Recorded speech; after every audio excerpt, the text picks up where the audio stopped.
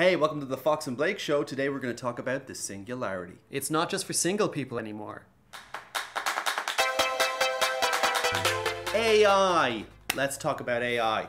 Today we're going to talk about the synchronicity. Let's do it. All right, George, what's the synchronicity? Give me the proper name for it. The singularity. Singularity. Singularity. What is it? We're going to find out.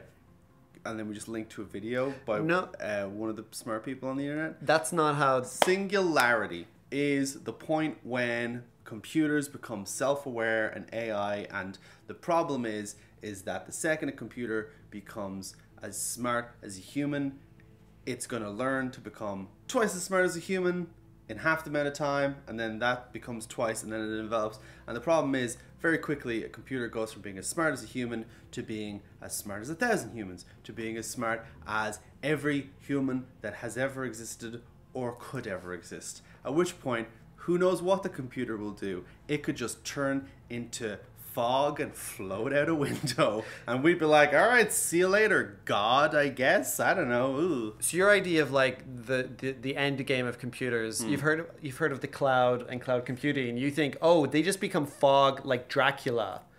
I am a cloud now. Good day. And they just float out the window, and you go, my pictures. You'll find a lot of people get worried about the singularity and like humans uploading themselves to a computer cloud and consciousness. But really, it's people like George who make their own rules for how computers should work, ignoring all available evidence.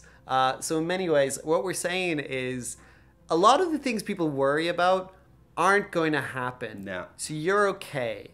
If you're sitting at home going, what am I going to do when Elon Musk's Tesla's old network and becomes sort of roving car consciousness from a 1980s Stephen King cocaine-fueled horror film?